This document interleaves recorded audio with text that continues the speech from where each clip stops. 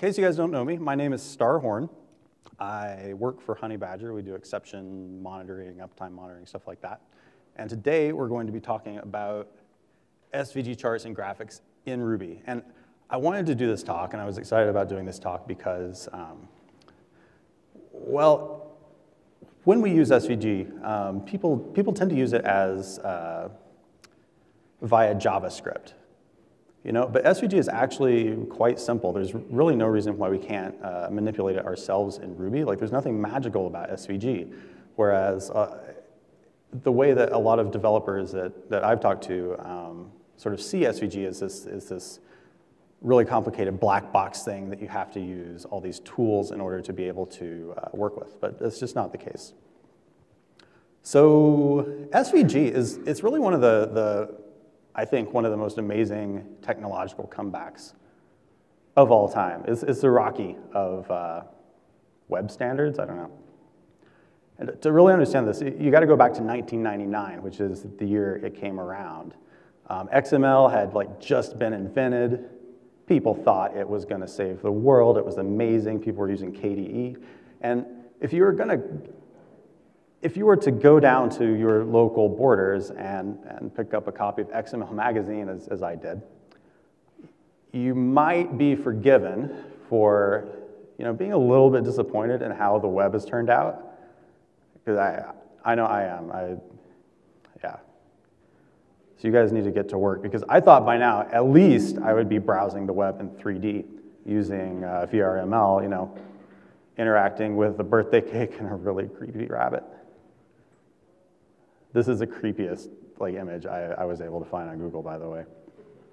But I mean, and you can't get away from text, but I at least thought we'd be using XSLT by now for all that. DHH didn't actually mention this, but there's some very exciting functionality being added to Rails 5. Because who needs HAML when you have XSLT, right? But one of these standards, SVG, is actually making a comeback. It's actually ascendant. And in case you don't know offhand, SVG stands for Scalable Vector Graphics. The big difference here is that while raster graphics are made out of pixels, and so if you have a 10 by 10 raster image and you blow that up to 1,000 by 1,000, unless you work for CSI Miami, it's going to look like crap. But vector images are made out of math, and so they have no real pixel dimensions, so you can scale them up or down or whatever. And that's super important lately, because the guys who make computer monitors are just on a roll. I don't know what they've been drinking, but I want some of it. I want some of their coffee. Yeah, so I'm sure a lot of you have Retina MacBook Pros. I just got one. It's awesome.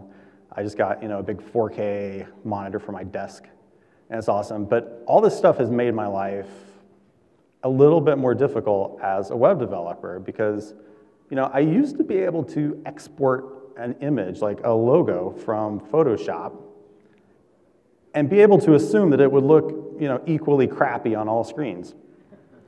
But now, if I take that logo and view it on a Retina screen, I'm sure you've seen this. It looks blurry. It looks even crappier than it does on a standard screen. And so easy fix, right? You just blow everything up by twice the size. But then you have files that are twice the size. So they're probably being sent over mobile networks. And then once Retina 2 comes out, once you get your 8K Mac Pro, then you're just screwed, because you have to make a whole nother set of assets that are even bigger. It's not fun. So SVG fixes this. It makes the logo pretty. So the RailsConf logo is actually an SVG file, so you can go and download that from their website. But annoyingly for me, Keynote does not support SVG. So this is actually a ping. It's a screenshot. Yeah, so this thing isn't going to scale up or down. But in addition to logos, you can use SVG for animations, for games, for stuff that you might have used Flash for in the past. I know that's a bad word. You also have visualizations, and D3 is obviously the big boy of this group, right? You can do amazing things with D3. If you haven't looked at it, I suggest that you just go scroll through the demos, and you'll be amazed by just the sheer variety of visualizations that you can make with D3. For example, like you can plot the spread of the like zombie virus, the virus that's turning us all into zombies throughout the US, if you want. It looks pretty bad for California. You know, you can draw like node graphs showing the connections between all the people who've turned into zombies, and like I don't know. I just gotta say, like I'm ready. I'm ready for this. Like the keynote really inspired me. So I've got a Go pack in the mail from Amazon Prime.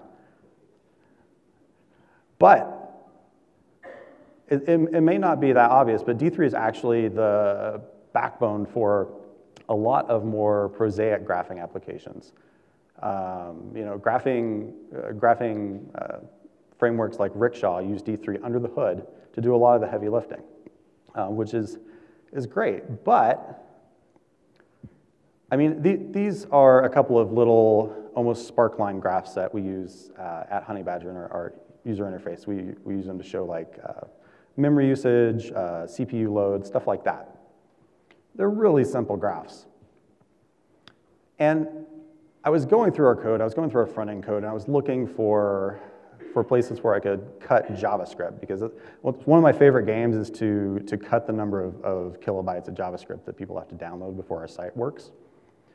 And I noticed something, which was that the code on the right, which is D3, it's 100 kilobytes minified. If I let this run, it'll go for 5 minutes. Like I held the down arrow down for 5 minutes and recorded it. And the code on the left is the code that is the SVG that's being generated. And so I started to suspect that there might be some like efficiency gains that that we could achieve. And I opened up the Chrome Web Inspector. I looked at the SVG that was being generated. It's super simple. It's just XML, so I'm like, why can't I do this in Ruby? Yeah, and it turns out to do that, you gotta know some SVG, which I didn't. So the first thing about SVG, what does it look like? This is what it looks like. It's XML. You don't need a doc type or anything like that. This is perfectly valid. And to use SVG in your web applications, your web pages, well, the easiest way is to refer to it as an image. And that's kind of cool because you get to use all your CDNs and all your caching, and it works out great. But, and this is a big but, you can't use JavaScript or CSS to manipulate the graphics at that point because it's an external resource. And so it runs into the sandboxing, the security stuff that the browsers put into place. However, you can embed SVG directly into your HTML. And when you do this, when you just copy the SVG document into your HTML, it works great. And now you can suddenly use JavaScript and CSS to do amazing things. And we'll talk about some of that in a minute. First, though, let's take a quick tour of SVG. In HTML, and this is one of the big points I want to get across, SVG is not that different from HTML. In HTML, you have paragraph tags, you have heading tags, you have all these tags to describe how a document is marked up. And in SVG, you have all these tags that describe shapes and other graphics primitives. So to draw a circle, it's kind of unintuitive, but you use the circle tag. And since this is XML, you just pass in your attributes to the circle, like what the radius is, the center point, all that, as XML attributes.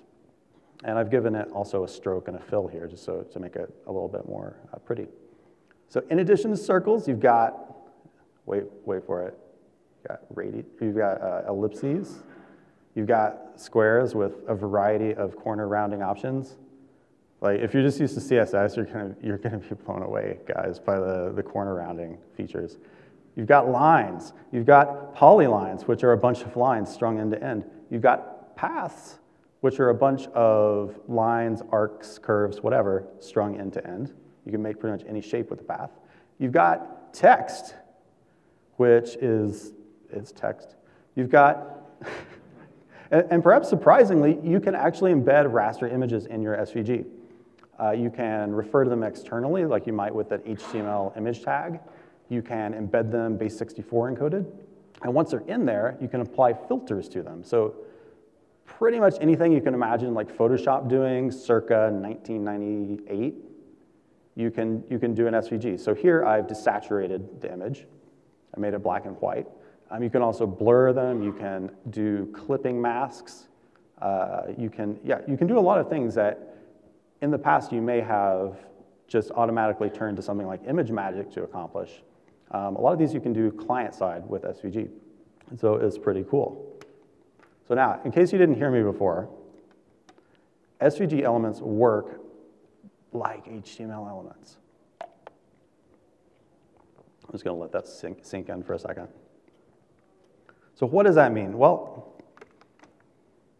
you can give SVG elements, you can give them classes, you can give them IDs, and then once you have those attached to the elements, like your circle or square or whatever, then you can apply CSS to them. You can add fills, strokes, etc. The attributes in CSS they're different from HTML CSS attributes, but I mean it's not really that complicated. Instead of border, you use outline. Instead of color, you use stroke. You use fill. No, instead of border, you use stroke. Instead of color, you use fill, and so on. There's about 5 of them. And moreover, you can use JavaScript then, either plain JavaScript or jQuery, it doesn't matter, to get handles on these SVG elements. And you can manipulate them. You can change the text. You can change the font. You can do whatever you can do with normal DOM elements. And this may seem like just a party trick, but you can do some really cool stuff with it. For example, back when I was freelancing, I had a client who wanted to do an online sort of flyer creator, where the designers come up with their templates in Illustrator, and they're designers, they don't know anything about code, and then they want to export those and import them into the web app, and then users can go in and customize the templates. And so you can actually do this. You just load the exported SVG into the DOM and use JavaScript to insert the user's sort of custom data into the template. And it works really well. And one other thing I just want to bring up is that you can use SVG for sprite sheets. This has a lot of advantage over something like a font icon, because font icons are treated as fonts by the operating system, so they get anti-aliased. They also aren't very semantic. They use these high-level character codes that don't have any relation to the thing that they're representing. Whereas in SVG, you can say, hey, here's a shape. It's a heart. It's called heart. So draw me a heart, give it a class of red heart, and you style that with CSS, and it's red. So anyway, so now you guys know like everything there is to know about SVG, but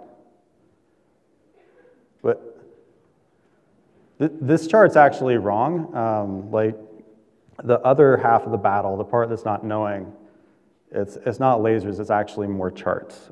So let's talk about charts. Like I mentioned, we use these in our application. These were sort of the inspiration for this talk. And so let's go through and build these. First, let's do a bar chart, because bar charts are super easy.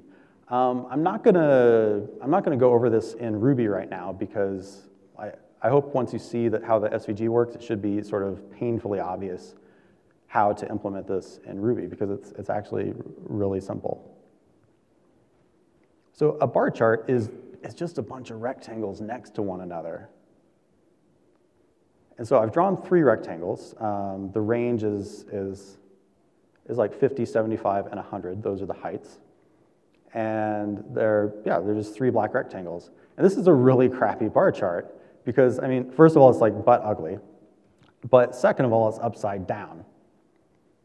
And that has to do with the fact that, well, SVG, like most computer graphics, has its origin at the top left of the screen, whereas most of our simple charts that we'll be making have their origins at the bottom left. And so there are a couple ways around this, right? You can add some sort of mirror transform using SVG. They have very powerful tools for transforming shapes. But just to keep things simple for now, I'm going to add y coordinates to just line everything up at the bottom. And we'll add some styling. We'll just use the stroke width, and fill attributes. And suddenly we have a okay looking bar chart. But what about interactivity? Now, imagine I want to add when the mouse hovers over each bar, I want to show the value of that chart, of that bar. When faced with problems like this, I tend to find that the easiest way to approach them is to just treat the SVG as if it were HTML. Like, what would I do if these bars were made out of divs and it was HTML? Well, the first thing I would do is I would just draw the text on the bars. And that's what I've done here. The code I have up there is just for one bar, just to keep things simple. I'm introducing a new tag to you. It's the G tag. It stands for group. And inside the group tag, I've got a rectangle and some text. Now, one of the reasons I'm introducing the group tag is because it allows me in my CSS to do a cool thing where I hide the text by default by setting the opacity to 0. But when you hover over the group, it sets the text inside of the group to an opacity of 1 with a nice little fade-in effect. So I'm not going to get up here and lie to you and pretend that this is pretty or that this is anything I would show to my customers. But I'm sure you can see how this is a very real start to something. You know, you can make a decent-looking, a decent-behaving chart out of this. So moving on to line charts. Now, line charts are going to introduce us to the scariest SVG element of all time, the path. It's pretty scary. So one of the things that makes path a little bit more difficult than tags like circle and square and all that is that while circle, you have these pretty obvious attributes like a radius and a center point. With path, you have this D attribute. And the D attribute contains a list of commands, and they're drawing commands. So if you've ever seen like an old school plotter, like one that actually holds a pen in place and then moves it around, the path command works a lot like that. So let's step through the commands that we're passing it via the D attribute. Well, first we tell it to move to 0, 10. Don't draw anything, just move the pen there. Next, we draw a line from the current position to 10, 12. We draw another line, we draw 2 more lines, and that gives us a really basic, crappy line chart, a little spark line. So what if I wanted to make this more of an area chart and I wanted to fill in the area underneath it? Well, there's no real CSS tricks that I can do to make this happen. So I just draw another path. I don't stroke it with anything, and I fill it with gray. And the only real difference between this path and the last is that this path is closed, and that's what that Z command at the bottom does. And path has a lot of different commands. So if you're interested in this stuff, I would recommend just going and finding a list of them and playing around with it. It's pretty powerful. So let's continue making this a little bit nicer. We'll add dots to where all the points are. And those are just circle tags. I mean, so preparing this presentation, I kind of felt like, it's like this stuff is so dumb that I almost feel bad talking about it. It's like, yeah, it's dots, use a circle tag. But yeah, I gave it at another place and some people had some good feedback. So let's style it now. I'm just using the same 3 attributes as before, using the fill, stroke width. I'm applying those to the dots, to the line, to the fill. And you could make this as nice and as fancy as you wanted to. You could use gradients if you wanted to. You could use the same CSS trick to show the values of each dot. Or you could use JavaScript for that. There's no reason you couldn't. You just add a event handler to the dot or whatever, or add a mouse over handler to the graph. And yeah, and do your thing. So in case you haven't noticed, like the math here is pretty simple. When I went into this thing, I was a little bit concerned about the math, but the math is quite simple as long as you're doing these sort of as long as you're doing these simple charts. And this is, you know, for the charts, the type of charts that we typically use in web applications, like they don't have to be scientifically precise. So basic math is good enough. Generally, there's only two steps. You take your raw data, you convert that into some sort of graph space data. For example, imagine I have a bunch of raw data points and I want to convert those to a scale of 0 to 100 because I want to display percentages. Well, to do that, I'd use something like a scale function. And then imagine that I need to position those so that the bottom lines up so that we don't have an upside-down graph. You could use an invert function or something like that. I'm not saying these are particularly useful functions for you. I'm just showing you the level of complexity we're dealing with. So it's time to bump it up a notch, because I was told there would be donut charts. See, Aaron isn't the only one who can make puns around here. I don't even know if that counts as a pun. I don't know. I have to ask my wife. So this donut chart is made up of two paths. The first path is on the right. It's orange, and the second path is on the left. It's gray. Can't get any simpler than that. These paths are a little bit more complicated than with our line chart. So first, if you look at the D attribute, we're moving to point 10, 0, and that's the rightmost point. Then we're telling the path element to draw an arc, to draw it with a radius of 10. It says 10 twice because it's a circular arc, and you can actually do elliptical arcs, and those would have two different radiuses. There's a bunch of zeros and ones, and those are just flags that tell SVG which way to draw the arc and stuff like that. And then there are a bunch of there are two unrealistically precise numbers, and those are end coordinates. As a second step, we just use the line command to draw another little line inward.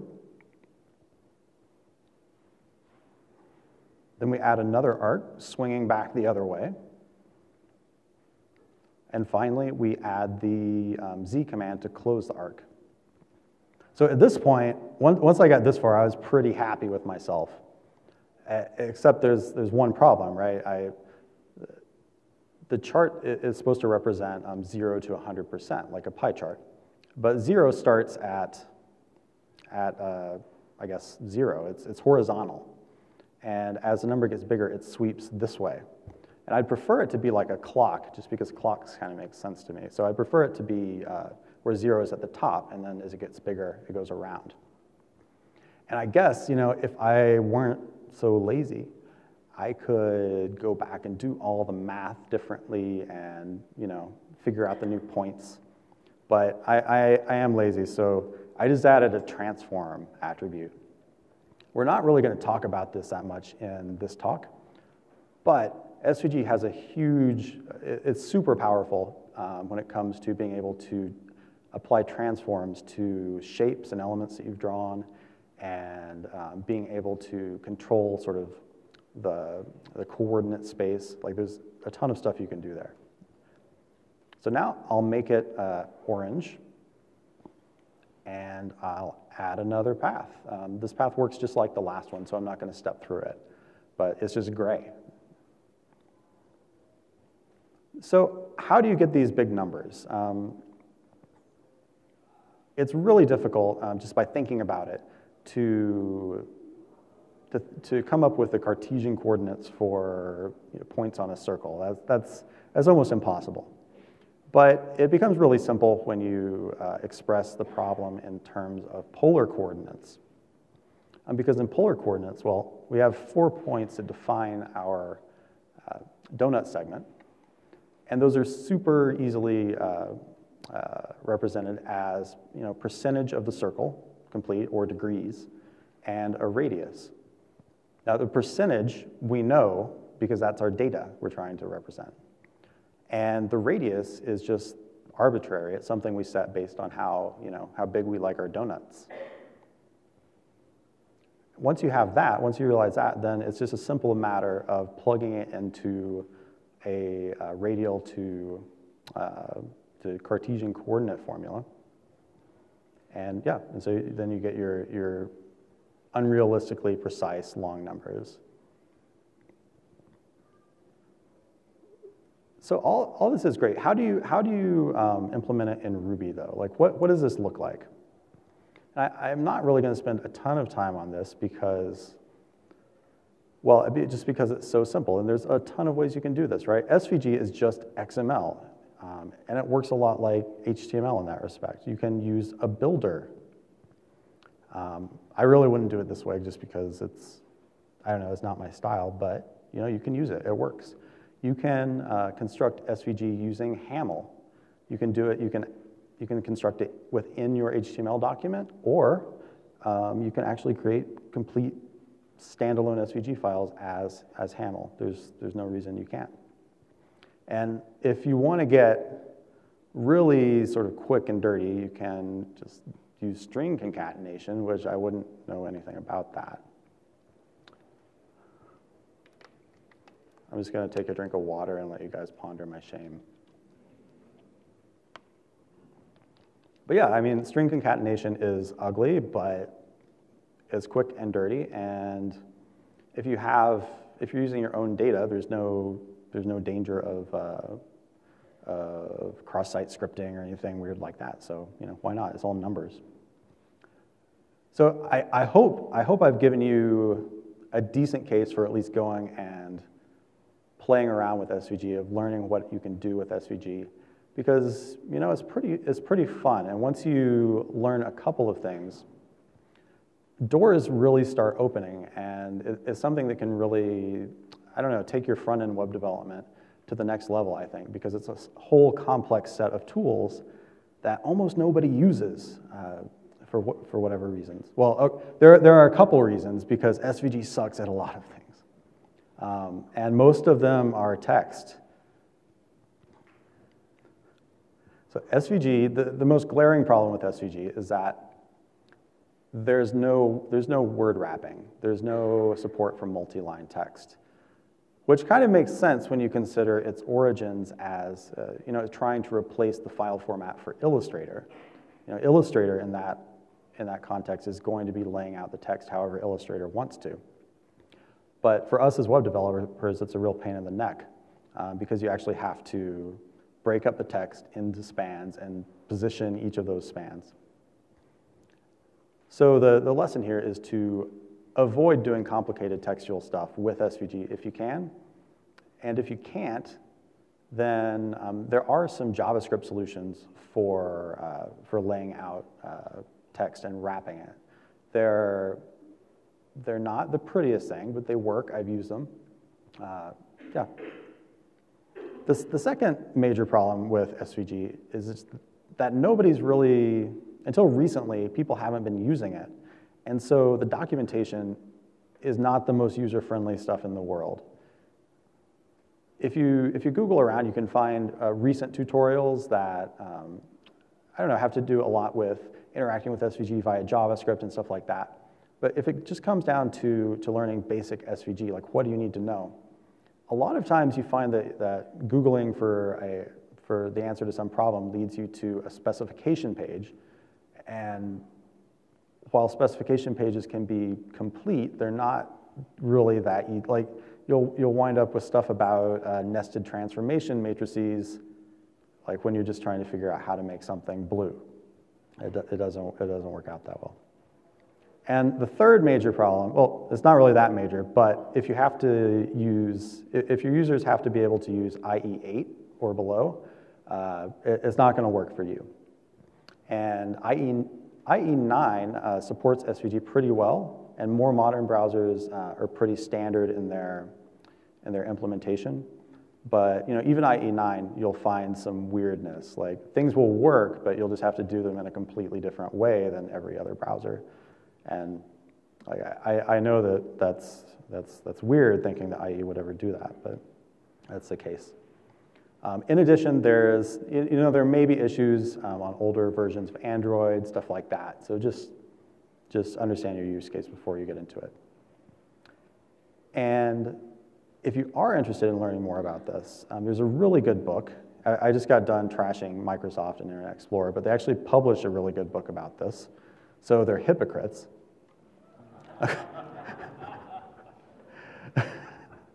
I'm sorry, I'm from Seattle, so I got to poke the people from Redmond whenever I can. So anyway, it's a really good book. I highly recommend it if you're interested. So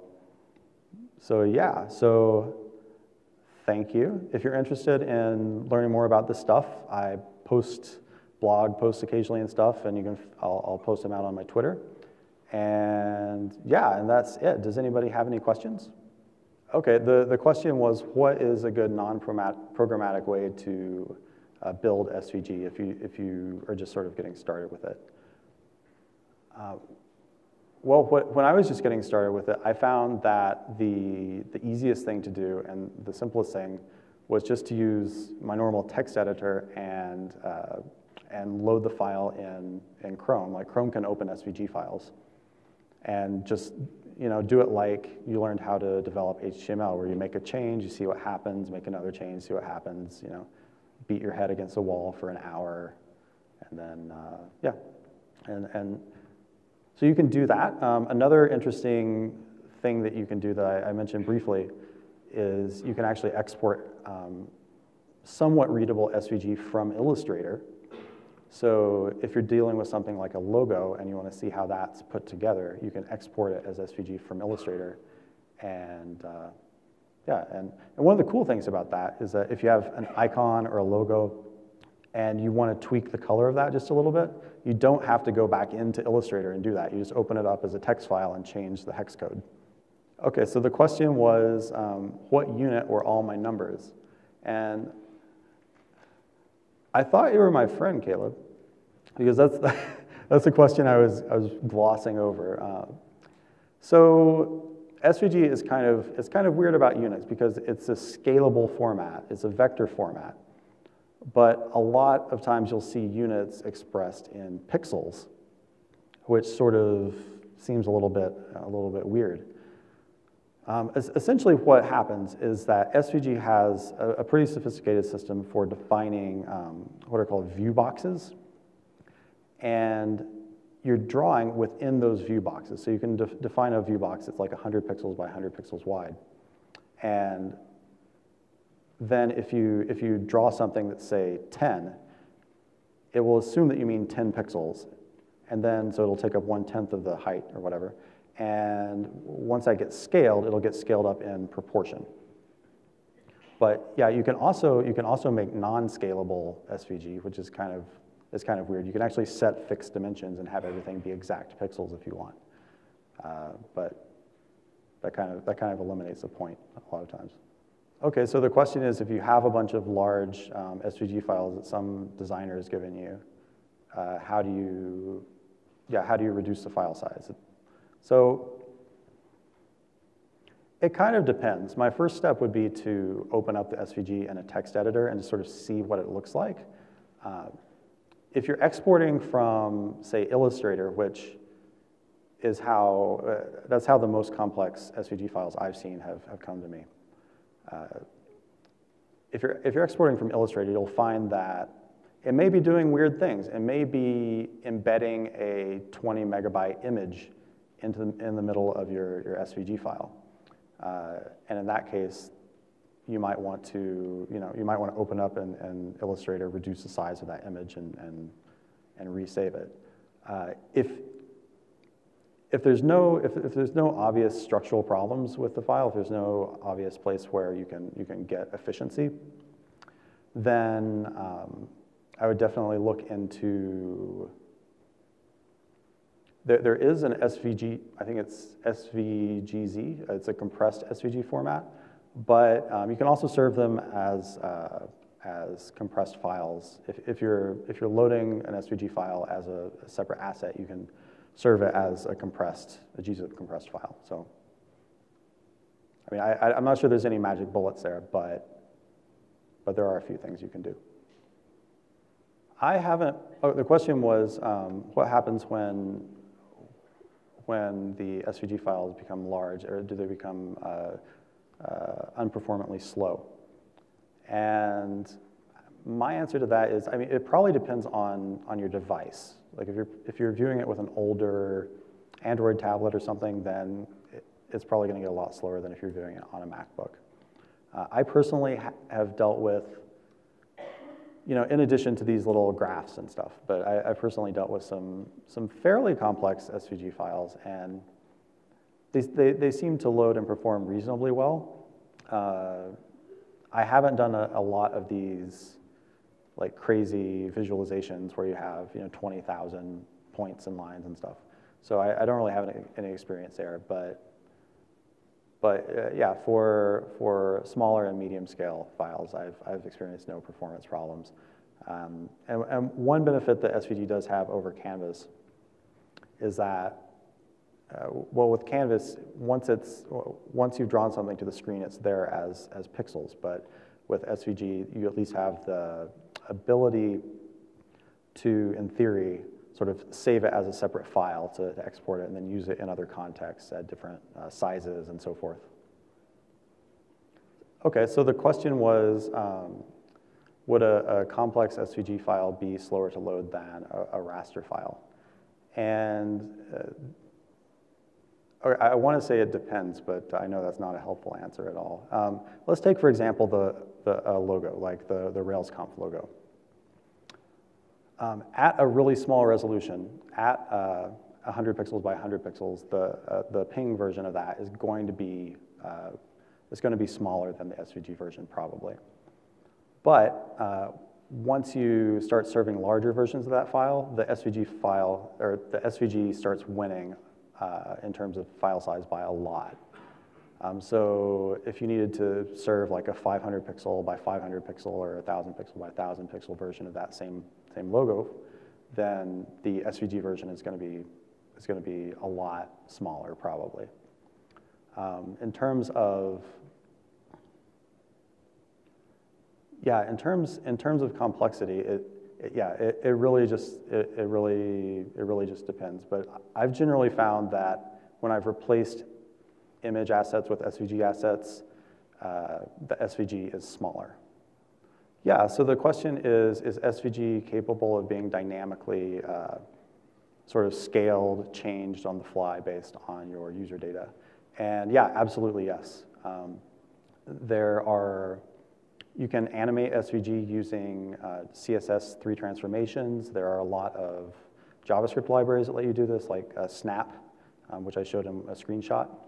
And there's also, I forget the name of it, but there's actually a kind of clunky SVG native animation way of doing things. But yeah, you can definitely do this. And it's, like if you look up the Snap website, I think it's snap.js, then you'll see a lot of cool examples of SVG being dynamically generated on the fly. I think D3 does that too, like for charts that are updated automatically and stuff. Okay, I don't see anybody, so if I'm missing you, yell. You have 5 seconds. 4, 3, 2, 1. All right, you're free. Thank you.